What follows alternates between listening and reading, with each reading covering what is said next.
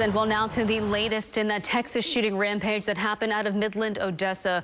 We are hearing from a Houston area man who was one of the people shot. In a Channel 2 News exclusive interview, Fatai Quadri talks about that day. Our Sophia Ojeda has that story from the newsroom. Shania, the 41-year-old father of four, is recovering in the hospital this morning. He tells Channel 2 that he is lucky to be alive and thankful to go home soon.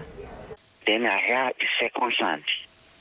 When I heard the second sound, that is when I see the blood coming out. And I see a big hole on my hip. And the blood was coming out like, like somebody opened a tap. 41-year-old father of four, Fatai Quadri, spoke to Channel 2 News from his hospital bed. He is currently at Midland Memorial Hospital recovering from 2 bullet wounds to his left hip.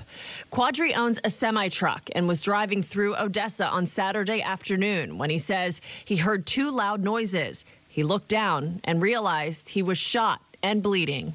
So within 5 to 10 minutes, I am weak already. I can't lift my leg. I can't lift my hand.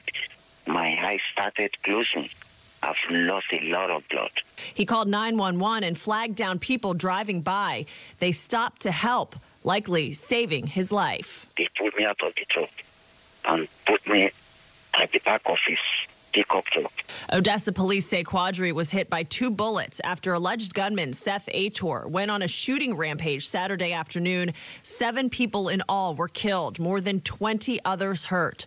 Quadri says he is one of the lucky ones. If the guy decided, or maybe his hand shake when he tried to shoot, if he shot me by the glass, the bullet would have gone to my chest, to my head, which I don't think I can survive. So I'm just lucky. And Quadri had to have surgery to remove the second bullet. He is expected to make a full recovery. He should be coming home to Katy in the next few days. Live in the newsroom, Sophia Ojeda, KPRC, Channel 2 News.